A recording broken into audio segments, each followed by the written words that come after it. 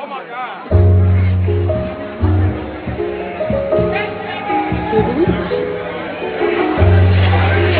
Mama, you was out playing with that table, girl. You was out playing with that table. Don't do that. What the fuck? Kelly, they gotta go off. They didn't go off. They went off.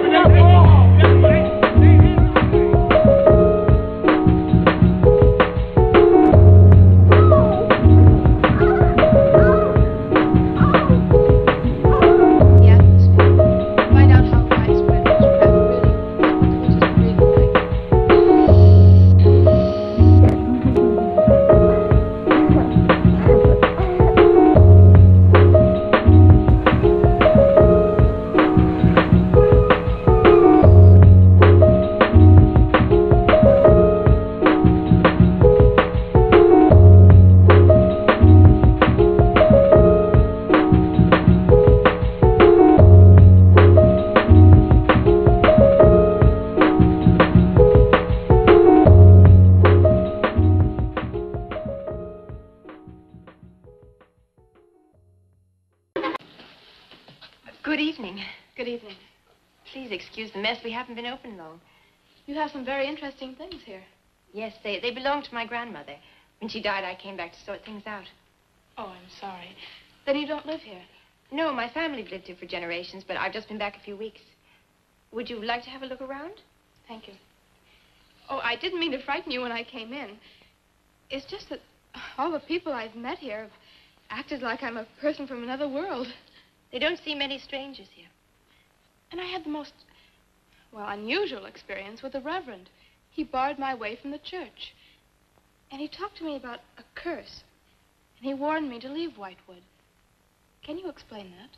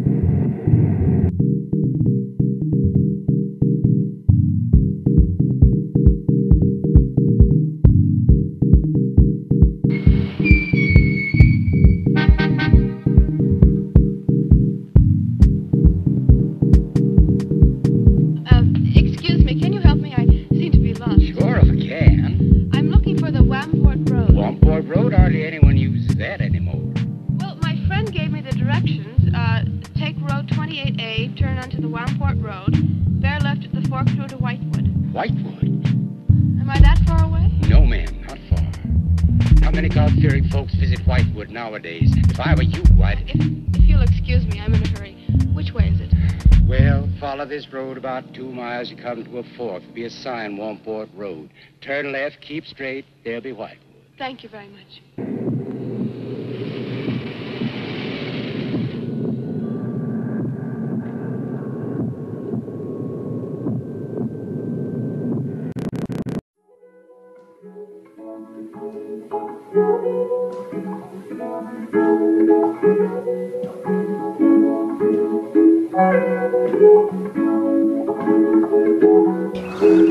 I'm freaking out, man. You are freaking out, man.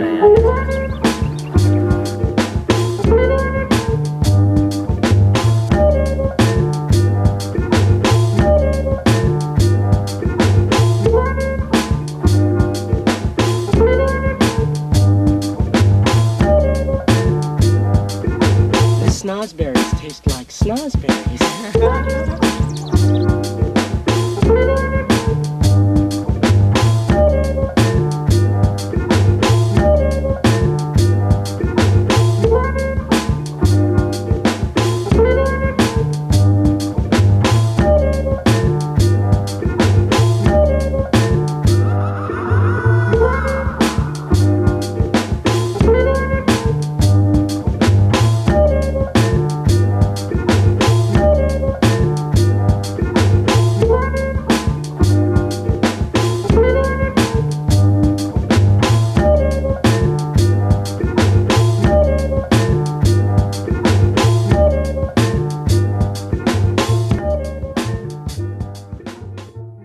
Sense of danger keeps him always one step ahead of me.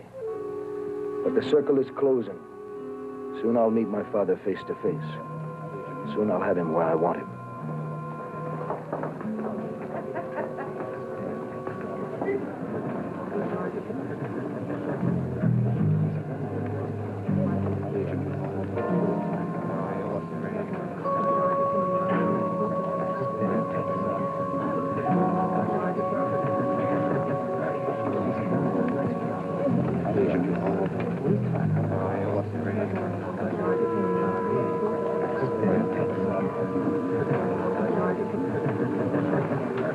Is this Professor Lockwood's extension course on folk mythology and the occult?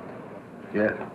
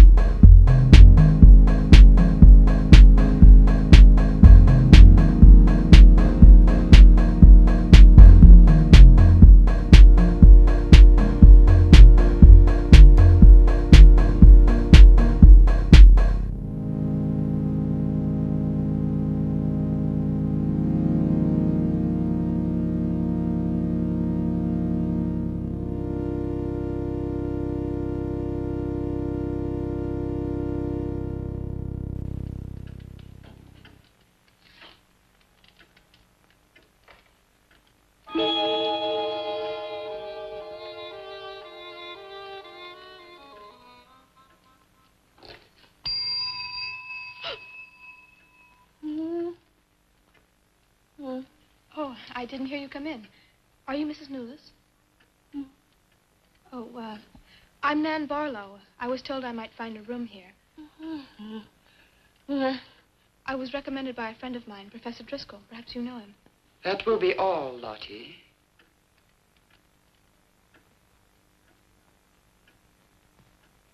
I'm sorry to keep you waiting. Unfortunately, Lottie cannot talk. I've often told her not to answer the bell. Oh, poor thing. Then you're Mrs. Newless. I am. May I help you? Yes, I'd like to have a room here for 2 weeks.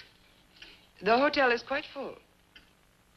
Oh, the guests are never about at this time of the day. Well, I'm a student of Professor Driscoll's. He told me if I mentioned his name, I'd have no trouble. Well, there is a room I could let you have. It's just off the lobby. Oh, thank you. Oh, Mrs. Newless, that plaque. Is it true that Elizabeth Selwyn was really burnt here for being a witch? She was? And do you believe she was a witch? Come along. I'll show you to your room. Hey, listen, is that a heartbeat? Oh, no, I'm sorry. That's a love beat. Yeah.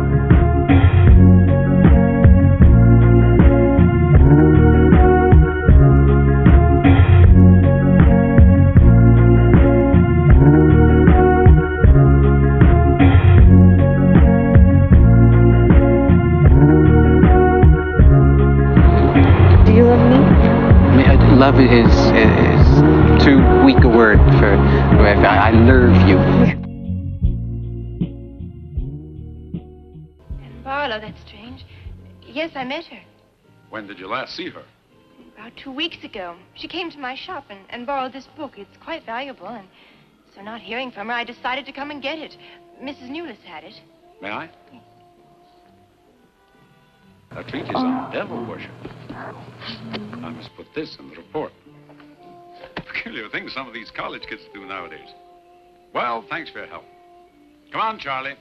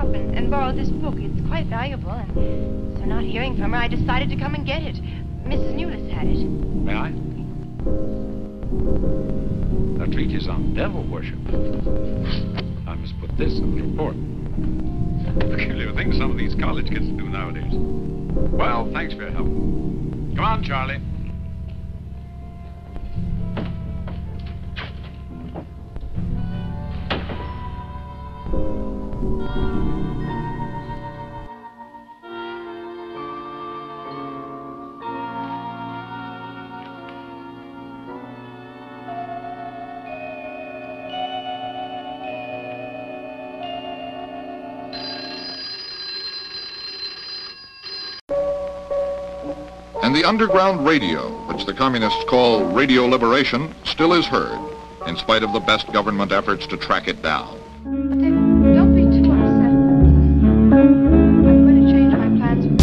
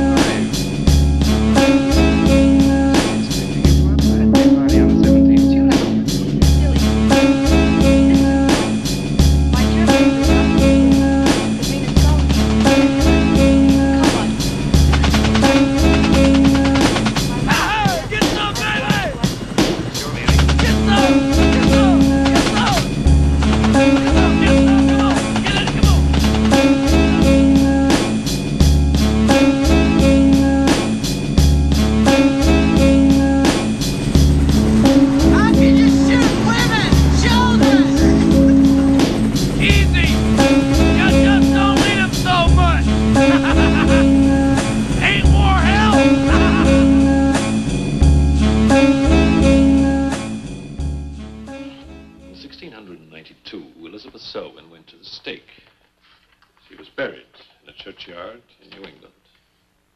And yet 3 years later... Yeah? 3 years later, a new wave of blood sacrifices broke out in the village that had condemned her. The daughters of the elders who had condemned her were themselves found murdered with every last drop of blood drained from their bodies. And afterwards, people came forward to testify that they had actually seen Elizabeth Selwyn. Oh, stop. This would be more effective at midnight with howling winds and crashing thunder, and even then it wouldn't frighten anyone. Dick, I'm sorry, Professor Driscoll. That's all right, Miss Barlow.